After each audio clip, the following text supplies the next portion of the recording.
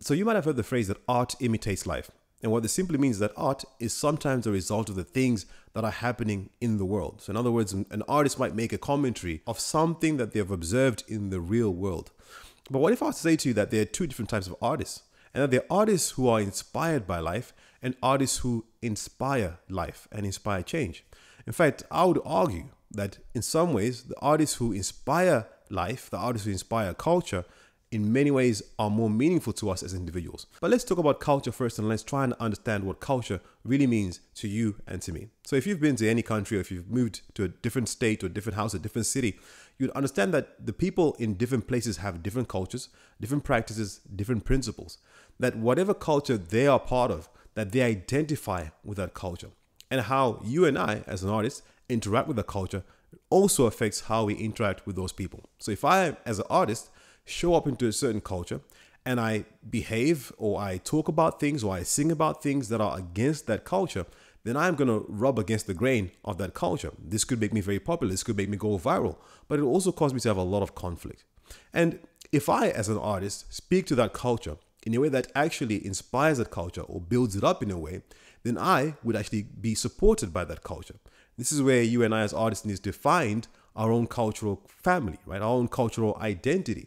And that sometimes you as an artist might struggle in a realm, in an area of performing or building an audience because you haven't necessarily identified your culture. And here's the thing. Your culture doesn't have to be a geographical place. Your culture doesn't have to be a physical place that you have to go to, although ideally this would be the easiest way to find the culture. But your culture can be an online space. Your culture can be a space where people gather, people meet together, and actually say the same things, who believe the same things, who talk about the same things, and people who share the same values. So that is one of the key ways that you as an artist can actually figure out who your audience is and how to get to that audience is by understanding the culture that you're at. So you can either do one of two things here. You can be the artist that is inspired by culture, or you can be the artist that inspires culture. Now here's the thing, to be an artist that inspires culture is incredibly difficult. In fact, I'll name a few artists who have inspired culture and changed culture in a very drastic way, and we'll talk about that in the later part of this video. But let's talk firstly about artists who are inspired by the culture. I think you can look around and see certain artists who come around in a certain time frame, in a certain genre, a certain period of time, where when they are making music, that the music that they make is very much in line with the times of that culture. So in other words, this artist comes around and maybe for this whole decade, they're making the music that is in line, that speaks the same truth that this culture believes. And because of that, they become very popular because, hey, that's what the culture requires. And that's what that audience is actually requiring from that artist. And that's what they're getting from that artist. So you have a lot of artists, and I think most artists fall into this category where they look around and they go, well, what sound is hype now? What sound is sounding really good right now? What sound is very popular at the moment? And then they go out and either find a producer, find a songwriter, or find singers that can replicate that sound, or they learn how to do that themselves. Right now, obviously, if you do it this way, you have a high likelihood of being successful because you're essentially doing a copy and paste method, right? You can simply take music that's being made right now, copying and pasting it and going, I'm going to create something that sounds similar to what's currently being produced, and you can produce that same outcome because you know exactly what's required, right? So in many ways, this is a much more savvy way of getting to produce your music because you already know that people already like it. So in many ways in business, entrepreneurs also talk about looking at the market and seeing what the market needs. That before you build a product, you should actually look at the market and go, well, the market is currently buying this. So if I create something that looks like this, then I'll get into the same market and I'll be able to compete in that market. Although this is great and although you can actually become very successful doing this, the downside to doing this is that whenever culture changes or whenever the culture shifts to a different outcome, a different sound, different production style, a different way of songwriting or a different way of performing, that you now also have to evolve with that culture. So you've known artists who have performed music, made music for a specific genre in a specific time period. And then after that culture has moved on, as time does, as technology advances, that they cease to have relevance because now they have to change themselves completely. And again, if you're thinking about transforming your life and changing your culture, then I'm going to ask you to tune in and subscribe to my other channel where I'm going to talk more about how to transition from a different culture into becoming a different culture for a different outcome. But if we're sticking to culture specific today, some of these artists who were culturally relevant at one stage in their life might find themselves being irrelevant at another stage in life because they failed to progress with the culture of the time, right? Now, there's some artists who do this very well. They will actually be able to listen to the new genre, the new culture, the new sound and go, you know what, this has changed. It used to be like this. Now it sounds like this.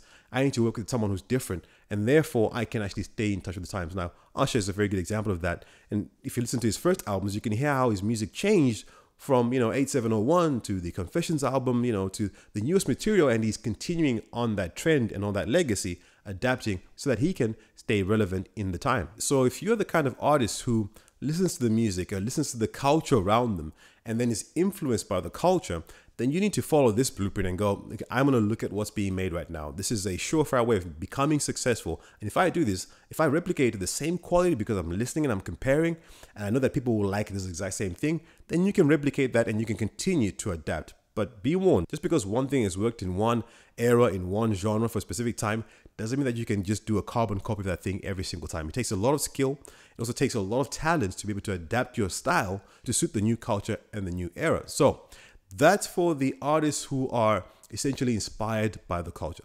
But let's talk about a different kind of artist. Let's talk about an artist that inspires the culture. Now, when I talk about artists that inspires the culture, you're talking about artists that essentially transcend a genre, transcend an era, and whose music continues to thrive well beyond the years that they're gone. People like Bob Marley, people like Elvis Presley, people like Tupac, for example. These are artists who, when you listen to their music, no matter if it's 20 or 30 years old, you can listen to the message and go, wow, I'm actually hearing the message that they said 20 years ago is still relevant even today. And you can listen to the Bob Marley song and say people singing that song in a stadium full of people in Russia somewhere, and you're thinking, wow, these people are singing a song that was made 40 to 50 years ago. And it's just amazing. Now, what these artists are able to do, they're able to take what is authentic and what is original about them and to create something that is everlasting in a sense, that is eternal in a sense, right? You can listen to classical music that was made hundreds of years ago by the likes of Mozart and Beethoven, and you can play that today and go, wow, this was actually quite inspired. This was actually something that was coming from a deeper place, not just something that someone copied. Now, the great thing about these kind of artists is that oftentimes they make music that's everlasting. They make music that'll be known for the years and for time in memoriam after they've long gone. But the challenging thing about being these kind of artists is that sometimes they are misunderstood in their time. And that many times actually when artists like this, artists like the great Van Gogh, who created art that was so different at the time that people didn't really understand. They didn't appreciate it because they were used to all these finely painted pictures. And that when he created this art, that people didn't fully appreciate it until he actually died. Now, if you want to figure out a way to balance out your own creativity, your own inspiration, your own authenticity, balancing out with the relevancy of today, but actually creating something that's authentic that will live on beyond you, then you can look at the things that sound current and then look at the way that you can make it sound authentic, right? So when I listen to artists like, Bob Dylan, for example, and you listen to his music, and you listen to his message, you listen to the instruments that he uses in his songs, and you can think to yourself, well, I can clearly hear that this is a song that was made maybe in the 70s or the 80s, but then the song lyrics, the style of singing might be something that's completely different. Again, you listen to Nina Simone, where you listen to music that was made by Nina Simone, and you can say, I can hear by the style that this is a little bit older. It's maybe 60s and 70s. But when I'm listening to the lyrical content of this is so unique. The style of singing is so unique that even people today are still copying and trying to sing Nina Simone songs because they just sound so authentic. And that's the trick that you have to kind of figure out there. If you're an artist that you feel like your content, your thought processes, your style is so different, but you still want to be heard, then you should think more about blending the current sound with your own authentic style. And that is the thing that you can actually become known for long after you're gone. Now, here's the thing. It's not easy to do this because you, one, have to be extremely talented, and you also have to know other talented people that you can continue to work with that will create the sound that will not just be current today, but throughout the ages as well. It's all about making music that's not dated, that doesn't sound old, but music that sounds like it can be played in any genre, in any era, in any decade. So I hope you enjoy this video. This is a quick little video talking about culture, how culture influences us as artists, and how we as artists influence culture, and how you can maintain relevance as an artist to not only do what is good for the genre, do what is applicable now, but do something that can be long lasting, authentic, but also appealing in the now and forevermore. So if you enjoyed that, I hope you like, share, and subscribe to this video. Share with an artist that you know, a musician and an artist and a creative that you know who is maybe struggling with this idea of authenticity, figuring out, do I just focus on authenticity and neglect like sounding current? Do I neglect commercialism while actually being authentic? What do I do? Do I just become commercial and neglect my own authenticity? Maybe I should do a bit of both. So if you are an artist, then I encourage you, try and blend these two things. Blend the now, the current things, and blend the authenticity that you have that nobody can copy from you, because you are just you, you are unique, and nobody can pretend to be you. So that is your superpower. I want you to use that, remember that, and continue to build that, hone that skill so that you can become even more talented, that people who will look 10 years from now will say, you know what, this person was really talented. And it's not about being deluded about it. It's not about saying people just don't appreciate me because I'm so ahead of my time. I do believe that at some level, even if your music is something that is authentic and that is new, that culturally challenges the norm, that people will still look at it and go, or listen to it and go, this is still quite good. I'm hearing this. You might not have 100 million fans, but you might have 10,000 or 1,000 fans that go, you know what, I really like this. This music is really good. And that's what you need to listen to. It's not about making necessarily a million people sing your name, but it's about having that core group of audience, the core group of fans who says, we love your music, we believe in your music, and we want to hear more of it. So give us more of that, because we need more authentic artists like you. So I hope you like this. I hope you love this video. Please do like, share, and subscribe. This is one of the first video in a series of 5 where I'm going to talk about how to transform and transition yourself from your cultural identity of what you knew yourself to be into being someone who has a different outcome and succeeding in your own way on your own path as an artist, right? So again, if you like this, do like, share, and subscribe. This lets us know that what we're doing and what we're showing to you guys here is appreciated and that it's making a real difference in your lives as artists and musicians. Now, I want to talk to musicians, artists, singers, and songwriters because, hey, that's what we do, right? The 7th century music, it's what we've built, right? We've built a platform that is built around shifting the culture, changing the culture, because we know that the culture that exists right now around music and the music industry is not great for artists. In fact, it sucks for artists. Most artists, right, just won't make a living wage making any sort of money or making their music, right? So we believe that in order for us to build the outcome, to get the outcome that we want, it's not enough for us to just kind of say, well, we just change our beliefs,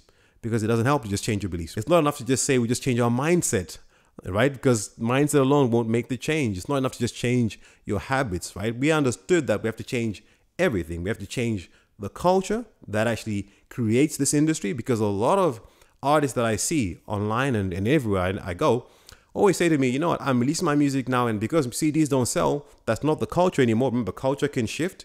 The culture used to be CDs and t-shirts and tapes and posters and things like that. It's now moving to a digital age where everything's online, it's streaming, it's AI, and everything's going in this trajectory. So we built a platform that's going to hopefully change this culture for the better, change the culture for the artists, so we can help you to distribute digitally, market digitally, and monetize your music in the best way possible using a digital platform. So while stream platforms are great for the consumer and the consumer gets a lot of benefit from that, they get to listen to your music at a very, very low cost, a fraction of the price. You don't get the benefit of that. On our platform, you get the benefit of actually knowing who your fans are by name, by country, and by email, being able to contact them. And then once you're able to do that, you can bring them into your world, right? So why this is very important for you to do. It's very important because you must understand that we're in this age, right? We're in this culture now where your data is the most valuable thing. And the data that you have, whether you're a business person or an individual, is one of the most valuable assets that you can possibly have. And we give you that data because we believe that you've earned it, right? So because you've earned it, we give you access to that data. But we don't stop there. We also give you the training, the tools to actually teach you what to do with that data when you get it, right? So this includes things like being organized, like how does it actually work? That when you get an email or when you get emails or contacts from 100 people, maybe even 1,000 people, that you don't start to panic about what do I do with those contacts? We have a place for you that you can actually learn how you handle these contacts using some of the software that we have actually built ourselves and the software that we've used from some of our partners to actually help you manage that audience. And then you can actually change the culture within your own audience, within your own listeners, to help them understand that by doing things this way, that they're shifting the culture in a very meaningful way. And by doing so, that you'll be able to distribute your music, market your music, and monetize your music very, very effectively and efficiently, right? So we believe this is the best way for artists to go. If you want to know more about that, then sign up at 7thcentury.co.uk. Go over there, sign up for the Learning Hub, and then sign up into the platform as well. We'll begin to walk you through the platform, and you can also get to meet us in our private group where we'll begin to talk to you more. You can ask us more questions, meet the team, meet myself, and we can have more open and honest conversations about how we can change the culture, how we can shift the culture that's currently around us. And we can't do it without your help, and we can't do it without your fans' help. So if that's you, you're an artist, a singer, a songwriter, producer, and you want to be a part of changing and shifting this culture, then I advise you to sign up at 7thcentury.co.uk. I'd love to meet you guys. I'd love to hear your music. And I look forward to helping you on your journey to become a successful and thriving artist. And hopefully together we'll be able to change and shift this culture to create a much better one. Now, so I hope you enjoyed this. If you loved it, if you liked it, then do like, share, subscribe, share with someone you think would benefit from it. I look forward to seeing you next week, the next video, when we speak more about changing your belief system. All right. So take care. Love you as always. Bye.